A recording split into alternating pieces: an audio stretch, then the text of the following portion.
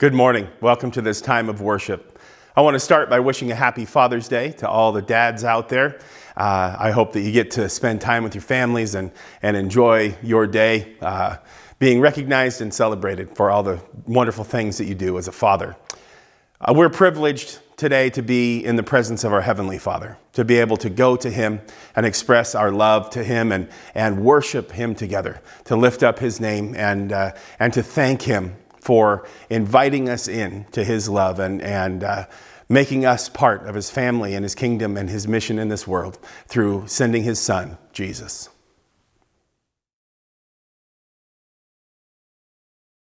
You've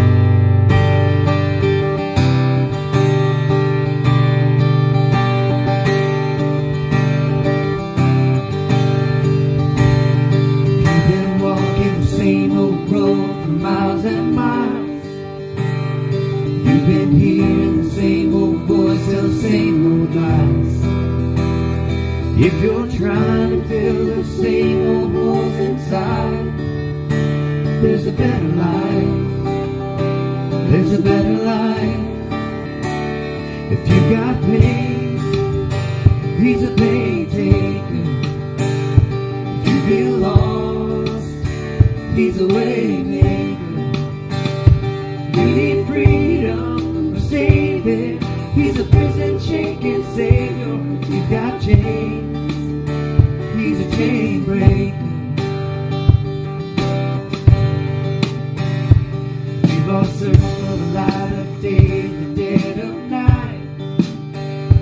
We've all found ourselves worn out from the same old fight. We've all run to things we know just ain't right. But there's a better life. There's a better life. If you got pain, He's a pain taker. If you feel lost, He's a way maker. If you need freedom or saving, He's a prison shaking savior. If you got chains, He's a chain breaker.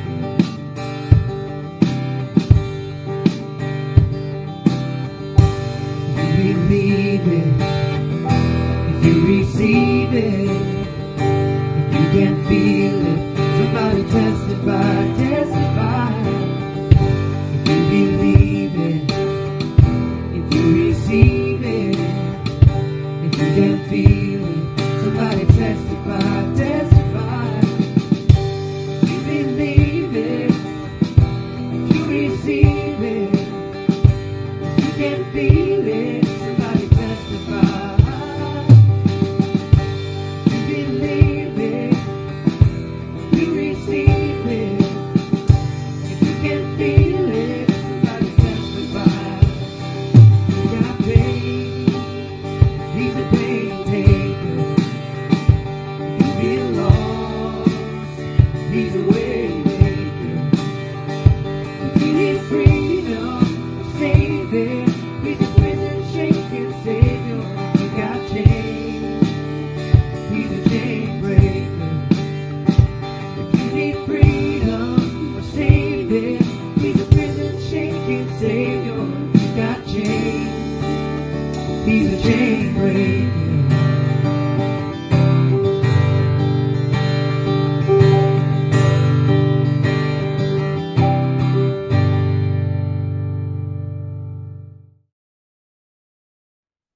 Good morning and happy Father's Day to all our dads who are worshiping with us. Would you turn in your Bibles to the New Testament book of Ephesians, chapter 4, and we will read verses 1 through 6. Again, that is Ephesians chapter 4, verses 1 through 6. As a prisoner for the Lord, then, I urge you to live a life worthy of the calling you have received. Be completely humble and gentle. Be patient, bearing with one another in love. Make every effort to keep the unity of the Spirit through the bond of peace. There is one body and one Spirit, just as you were called to one hope when you were called, one Lord, one faith, one baptism, one God and Father of all, who is over all and through all and in all. Would you join me as we go before our Heavenly Father's throne? Oh, our Father in heaven, through the saving grace of Jesus, we have been adopted as your sons and daughters.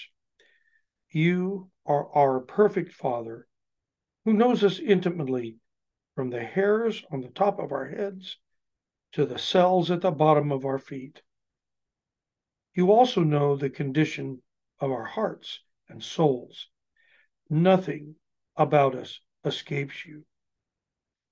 Thank you for love so great that while we were your enemies, you sent your Son to make a way for us. We rejoice that this gospel is salvation for the believer, but for much of the world it remains a stumbling block. Our prayer is for those who are beginning to hear your voice calling them to return and for their hearts to respond in repentance. As we honor and celebrate our earthly fathers, we remember that this day brings for some people joyful thoughts about the care, teaching, and presence of a good father, and for others, it can stir up pain in the memories of abuse, neglect, and absence of a bad father. We know that your heart is broken by these sins and that you have always cared for the fatherless. For all who celebrate those good memories today, we join in thanksgiving. And for all those whose memories bring hurt, we come alongside to comfort and share that burden. As your church, we ask that you hear the prayers of repentance and recommitment, strength and unity in Christ that are being prayed in the face of growing despair in our world.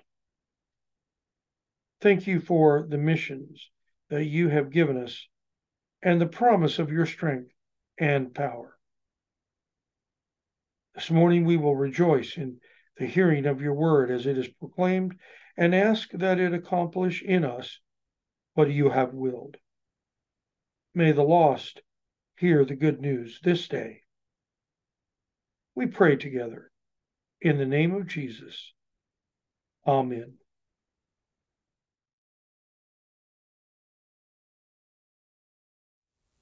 This is the second week of this series called Anchors for Our Souls. And I just wanted to acknowledge again that the concepts and categories that we'll be talking about in this series are based on a series of messages that I heard presented by Dr. John Mark Hicks. And what this series is about is 5 important anchors that we can and really need to have in our faith when storms come in life. Last week we talked about the first anchor, God loves. We talked about the assurance that we can have of his unrelenting love for us. Even when things are hard, even in times of suffering, we have good reason to place our faith in the love of God. And we see his love for us displayed most clearly in his Son, Jesus Christ. We also talked over the last couple of weeks about God's love being the thing that everything else grows out of. His love was his motivation for creation. His desire is to invite us into his love. And it's the motivation for all that he does. So the next 4 weeks, we're going to talk about 4 other anchors that are based in and rooted in God's love. And those anchors are God listens, God understands, God reigns, and God wins. And today, the anchor that we're going to be talking about is one that's kind of hard for us to hold on to in difficult times, and that is that God listens. These days, we're used to more and more immediate communication. Almost everybody has a smartphone, and because of that, we're in almost constant contact with other people. And because of that constant communication, we can sometimes have unrealistic expectations. Have you ever texted somebody or called someone, and if they don't respond within like 5 minutes, you felt annoyed because you expect them to just be at your constant beck and call? I have to admit that I'm guilty of that, especially with my wife sometimes. But I mean, we don't even, or we do have notifications even on text that let us know when the other person has seen our message. There's even a term called being left on read, because when you send a text, it will say in tiny little letters underneath it, delivered, when your message goes through to the other person's phone. And then it will say read when they've read it. But if they don't reply back, you've been left on read. I had a guy get mad at me a few years ago for that. He was trying to organize a house church near where I live. And at the time, I was on staff at another church, and he had sent me a whole bunch of Facebook Messenger messages. And on Messenger, the person sending the message can see when the other person reads it. And I responded to him when I could, but he kept sending more and more messages, and I was busy and I couldn't get back to him every time. And one day he showed up at my office and he started chewing me out for not responding to him. And at one point he said, "I'm trying to run a ministry here." And I said, "I know, so am I." And he stood there for a second, and then he said, "Oh, you're right, I didn't think about that. Sorry." But we can sort of do the same thing with God sometimes. We can think, God, I've been praying, asking for help, asking for guidance or deliverance or some kind of sign, and I'm getting nothing. I'm not even sure if you're listening. And the longer we go without an answer, especially the answer that we want, the more frustrating it can be. Last week, I shared my experience with my parents both being diagnosed with cancer within a year. And I talked about how we prayed for my mom and she had surgery and her cancer never came back. And how we prayed for my dad and he had surgery and round after round of chemo and radiation and he died. And I mentioned that situation was really the first real serious, difficult storm that I had in my life. Up until that point, my life had been pretty easy. Sure, I had my ups and downs and I had some things that didn't go my way and some disappointments, but my world had not really actually been shaken deeply up until that point. So when that storm hit, I didn't have a lot of experience with expressing the kinds of things that I was feeling to God. And when we're angry or confused or feel let down by God, it can be hard for us to find a way to communicate that and to know that He's listening. Because we might think that we can't even say the kinds of things that we're feeling to God. And we can let that frustration and confusion drive a wedge between us and God. And if we feel like He's not listening to us, we can start to then pull away from Him, especially in our prayer and our time in His Word. But here's the thing. Listening to God helps us to trust that He is listening to us. All of us are probably familiar with the silent treatment, right? And if we're honest, we have all probably done it to somebody else before. We get mad at somebody, they offend us or upset us somehow, and we think, well, fine, I'm just not even going to talk to them. I'm not going to say anything. That'll show them. And somehow in our minds, we think that stopping that communication will make us feel better. And on top of that, we think that our silence will somehow make them understand how we feel and what we're thinking, which is completely backwards. The only way for someone to understand what we're feeling or thinking is for us to clearly communicate it to them. But we do that with God because we don't know what to say or how to say it, or we just don't want to say anything to Him.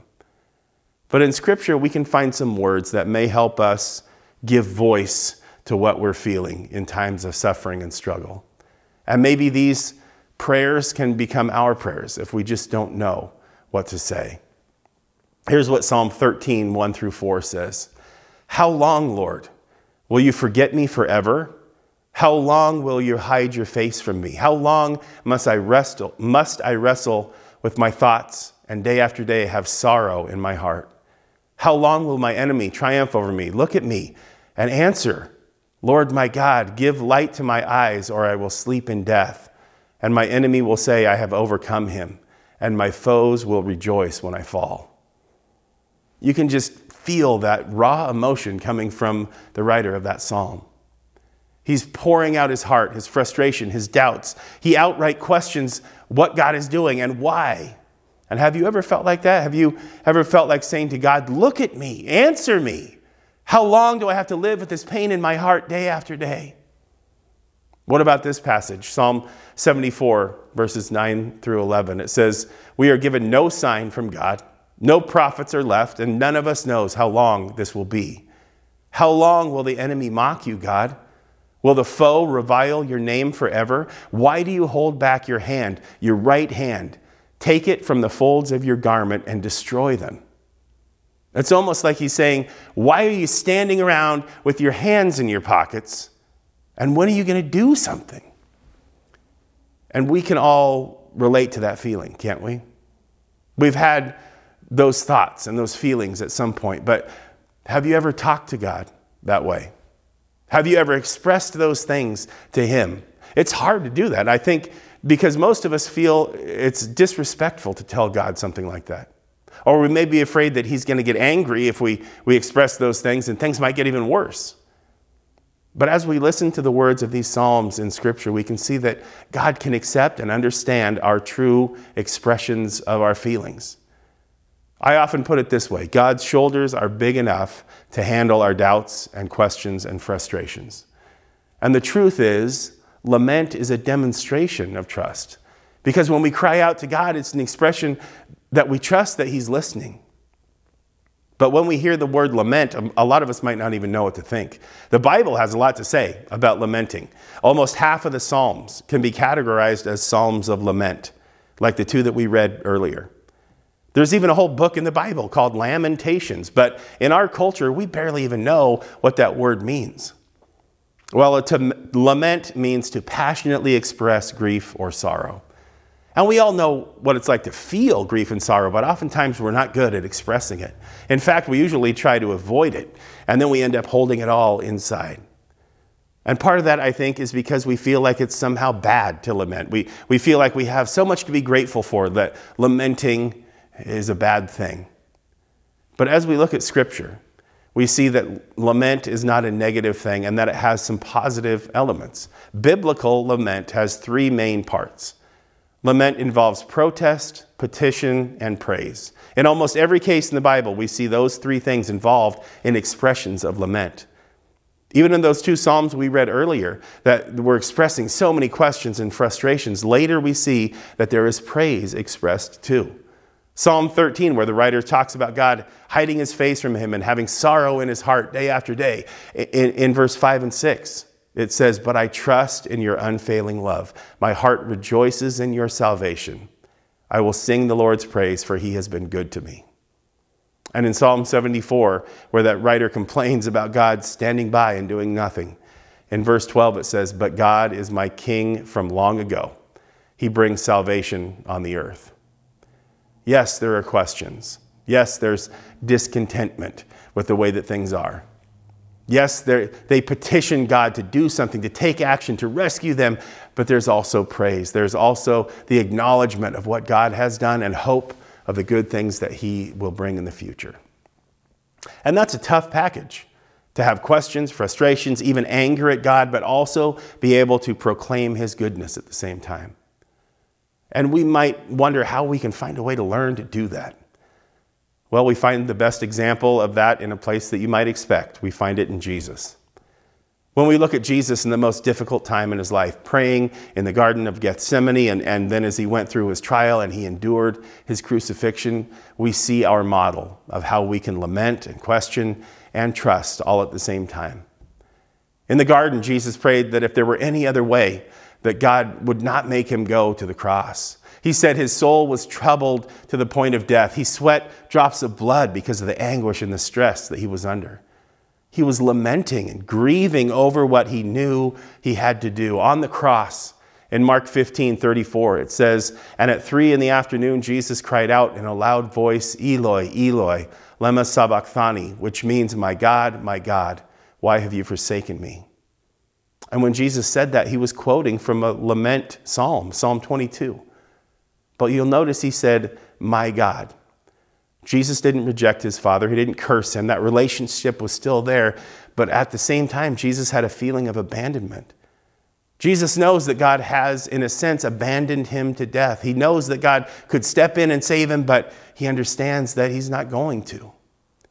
Again, that's something that we can all understand. We've all had the feeling of, God, you chose not to act in this situation. Why? Is there a reason for this? Is there some sort of meaning for this? Is there even a plan? And there are always those people who will tell you that you shouldn't ask God why. that asking God why is somehow a lack of trust. But Job asked why, and Jeremiah asked why, the psalmists asked why over and over again, and as we saw, Jesus himself asked why. But he didn't only ask why. We also see Jesus doing other things in those same moments. In Luke 23:34, as the Roman soldiers are mocking him and dividing up his clothes for themselves, it says, Jesus said, "Father, forgive them. They do not know what they're doing." And in verse 43, he says to one of the thieves being crucified with him, "Truly I tell you today, you'll be with me in paradise." In those 6 hours on the cross, Jesus, on the one hand, is saying, "God, what is going on here? Why have you abandoned me?" And on the other hand, he's saying, "Father, forgive them." And he's giving hope to a condemned thief. And through all the lament, the questions, the pain, Jesus' final words on the cross in Luke 23:46, "Our Father, into your hands I commit my spirit." And there again, he's quoting another psalm, Psalm 31, and that is a psalm of hope and praise. Ultimately, it comes down to Jesus trusting the Father's will and plan. Even when he had questions and the reality of God's plan was excruciating and painful, in those terrible moments, Jesus models for us both lament and trust. And like I said before, that's a hard place to get to. It takes a lifetime to learn that kind of faith. And you might be like me, because I'm not in that place a lot of the time. I'm usually on one end of that spectrum or the other. And it usually depends on my circumstances. Things might be going well, and I find it easy to praise God and to trust him and to offer hope. But when things are hard, when suffering comes, I find it hard to do much more than to just ask why. But Jesus lived and died and rose again as the example of that protest and petition and praise. And his example gives us permission to lament and to ask questions. And it gives us permission to truly express our hearts to God in lament and in praise. And Jesus shows us that we can tell God how we really feel. He can handle our questions, our doubts, our emotions, and frustrations. God isn't going to disown us for not fully understanding what we're going through. You're not going to surprise God with your feelings. I mean, he already knows how you feel, and expressing it to him will help us to trust him more. Lamenting honestly with God and with each other is sort of like spiritual therapy, unburdening ourselves of the struggles that we're facing. And we need to be able to do that together as a community, as a family. We read those Psalms of lament at the beginning of this message. And the thing that we have to remember is that the book of Psalms was basically the hymn book for the people of Israel. The Psalms, including the lament Psalms, were sung in the temple and in different aspects of worship. Now, we sing songs together every time we have a worship service, and I love that part of our worship together.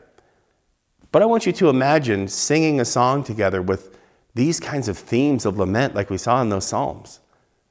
Imagine if Justin got up on a Sunday morning and said, "We're going to sing a new song today.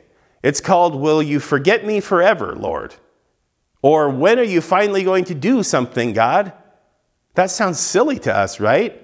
But those kinds of expressions have long been a part of the worship of God's people. And that's because lament is a part of life. And we need to be able to express it. We need to find ways to make space for people to work through their suffering, questions, and storms as a part of the body of Christ. Romans 12:15 says, "Rejoice with those who rejoice, mourn with those who mourn." And we need to find ways to do that as a family here in this church. But that can be hard because it means that we have to have real community and real relationships where we can truly share what's going on in our lives. And that's why it's so important to get involved, to get plugged into a small group of some kind. And some of our groups here at the church have taken a break during the summer, but we still have the Sunday morning group, the Bible study at 9:15 before church. We have the Thursday morning group at 10 o'clock. And the small group that meets every other Thursday at Tom and Brianne Howard's house is still meeting through the summer. There's also going to be more ladies' lunches and barbecues and potlucks and other events where you can sit down and talk and get connected with people and build relationships. And it really is important because we need places where we can share and rejoice and lament and have people come alongside us and walk with us. And when we make those places to be honest and to lament together, healing will take place. Speaking the truth to God, because he does listen. When we rejoice, when we praise, when we question, when we lament, when we ask why, and yes, even when we ask him if he's awake and paying attention, he listens. In Romans chapter 8, Paul addresses the suffering that the Christians in Rome are going through. And he puts into words in a great way the struggle of not quite knowing how to express our laments to God. So I want to close this morning by reading verses 22 through 28 of Romans 8. It says, "We know that the whole creation has been groaning as in the pains of childbirth right up to the present time. Not only so, but we ourselves who have the first fruits of the Spirit groan inwardly as we wait eagerly for our adoption to sonship, the redemption of our bodies. For in this hope we were saved, but hope that is seen is no hope at all. Who hopes for what they already have? But if we hope for what we do not yet have, we wait for it patiently. In the same way, the Spirit helps us in our weakness. We do not know what we ought to pray for, but the Spirit himself intercedes for us through wordless groans. And he who searches our hearts knows the mind of the Spirit, because the Spirit intercedes for God's people in accordance with the will of God. And we know that in all things God works for the good of those who love him, who have been called according to his purpose." Let's pray. Father, we're grateful that you hear us. We're grateful that we can trust you to understand us, to be able to see our hearts and our motives even when we may not even know what to say. We're grateful for the Spirit who can help to communicate those wordless things and feelings that we have. And we're grateful for your word that shows us that we can lament and we can question and we can wonder what's happening, and at the same time we can give you praise and we can celebrate your goodness. And we're grateful especially for Jesus, who is the greatest example of trusting even in the midst of questions and suffering and pain. We trust you. We know that you want what's best for us. We know that you are working things together for good for those who are called according to your purpose. And we know that your definition of good is what's best. So we pray that you would help us to express ourselves to you, to trust you enough to lay it all out on the line with you, and to know that you will walk us through that. You'll surround us with other people who love us and who love you and who will help us to bear those burdens. And we're grateful that you continue to move us forward and that you will walk us through storms in life, and that your will be done in our lives if we continue to trust. Thank you for loving us so much. Thank you for sending Jesus to be the way for us back to you. And we pray in his name. Amen.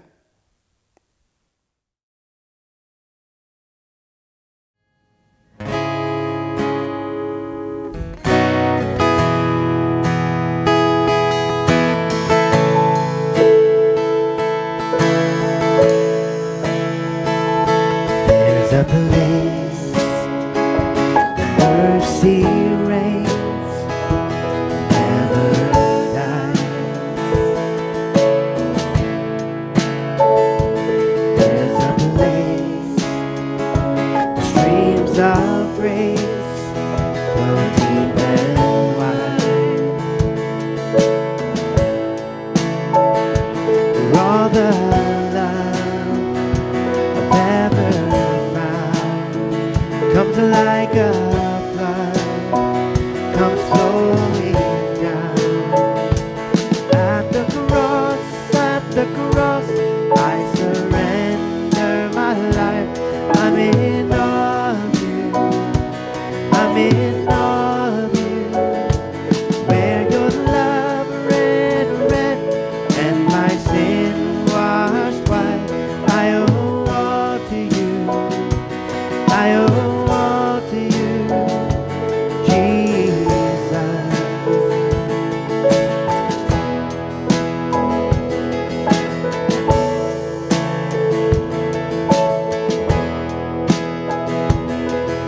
place. The sin and shame are powerless. Where my heart has peace with God and forgiveness.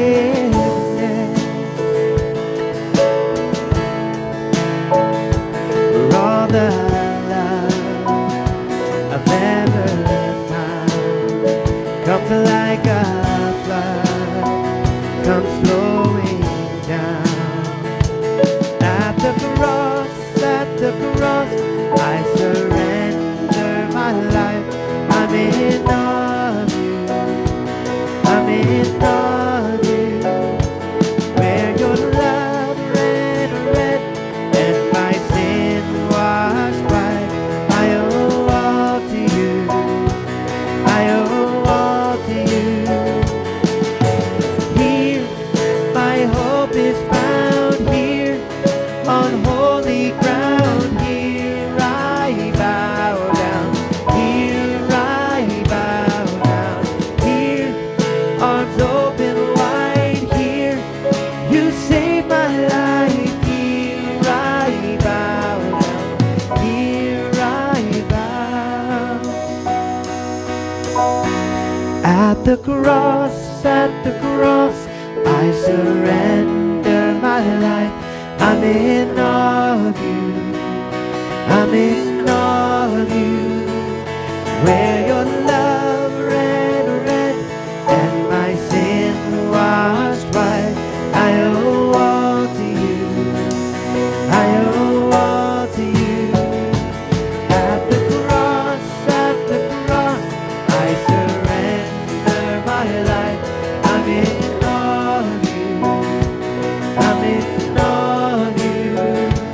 Where your love ran red and my sin washed white. I owe all to you.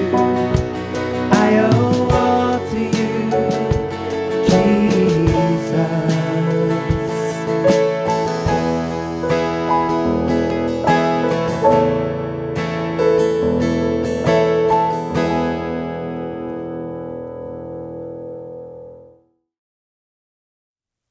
This is our time of communion. And I want to go back to something we talked about in the message a little bit, where we were talking about Jesus in the Garden of Gethsemane praying and lamenting, grieving over what he knew was ahead of him. And here's what he prayed in Luke chapter 22. It says, "He withdrew about a stone's throw beyond them, knelt down and prayed, 'Father, if you are willing, take this cup from me. Yet not my will, but yours be done.'" Even in that moment where really probably all that Jesus could think of was what was going to happen and wanting to somehow avoid that. Even in that instance, he was able to put God's will, the Father's will, above his own. And as we come together as a family to take communion, to have this meal together today, I want to assure you that if you are going through struggles right now, if you're going through suffering, that God knows that God hears you, that God understands what you're going through. And as we take the bread and the juice this morning, we can have the assurance that Jesus knows what it's like to go through suffering. But we can also see the great things that God can accomplish even through suffering. So as we bring our own cares and our own concerns and our own struggles to God and lay those before him, we can also remember all that he's done for us through the suffering that Jesus endured. And so we take the bread to remember the body of Jesus that was broken for us. And we take the juice together to remember his blood that was shed for us.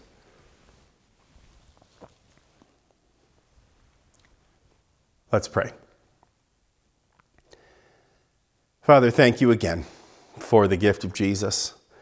Thank you that in his sacrifice we see that you know what it's like for us when we are facing struggles and trials and suffering.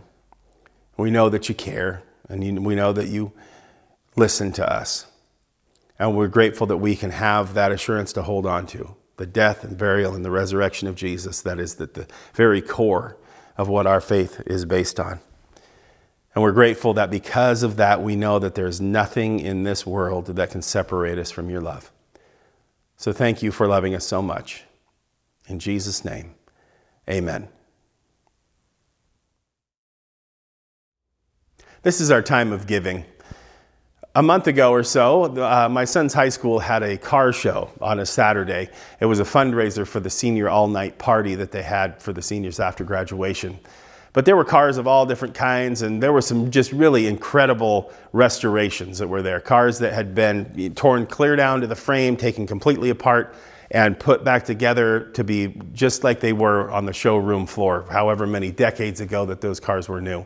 And a lot of them had a whole bunch of information. They would have a display out front that talked about where the car came from and where it was manufactured and all the specs of everything, and then a process of what it took to restore it back to the way it was supposed to be. And sometimes they would show how much it cost. And it's amazing what that kind of work can cost to restore a car back to original condition. And people invest in those because they love them and because they enjoy the process of seeing something kind of come back to life again.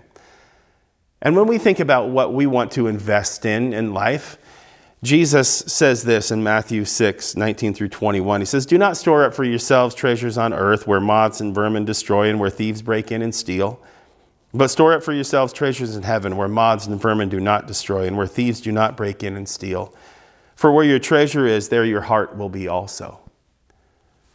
Now, I'm not trying to say that people who invest in restoring cars are doing anything wrong. That's a fine thing to do if you got the money to do it.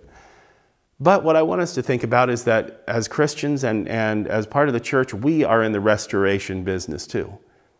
Except we want to see people's lives restored. We want to see people set free through Jesus. We want to see people brought back, put back in their original condition where they were supposed to be in relationship with their Heavenly Father. And we can invest in that as we give to God, because the mission of the church, the reason this church exists, is for that reason, to see people restored back to relationship with Jesus. And so as we give to God, we can do that as an act of worship, as an acknowledgement of how much He has blessed us with, but also as an investment in the mission of Jesus in this world. Because together we can give, and God can take that and do things with it that we could never imagine. And He can move His mission forward in this world, and we can be a part. And as we invest in that, our hearts are going to be drawn more toward that too. So I want to encourage you to give today, to give as an act of worship and to give as an investment into the mission of Jesus in this neighborhood, in this community, and in this world. And as we do that, let's invest our hearts too, and invest into that mission of seeing people restored back to the way that they were supposed to be. Well, I want to thank you for being here and making time to be a part of this time of worship. I want to wish all the dads again a happy Father's Day. And I want to invite you back next week. We'll be here online and in person at the church at 10:30 a.m. next Sunday. We'll continue through this message series of the anchors for our souls. We'll talk about how God cares for us. Let's pray as we get ready to sing our closing song for the day. Father, we're grateful that you do listen. You hear us when we pray, that you care, that you're at work, that you see us, that you understand us, you know our hearts and our minds, and you're not absent. You're not asleep. You're not turned away from us. And sometimes we don't understand, and sometimes we go through suffering. But help us to express that to you in an appropriate way, and to trust you, and to find the strength to praise you, even though we're going through times of struggle. We love you, and we do trust you, and we thank you for always listening. And we pray in the name of Jesus. Amen.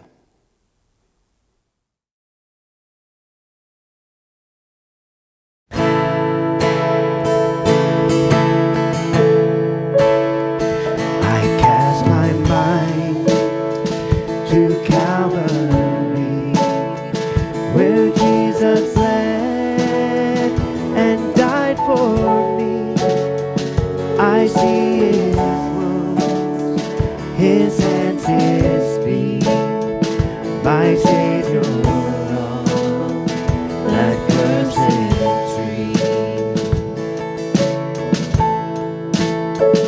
His body bound and drenched in tears, they laid him down in Joseph's tomb.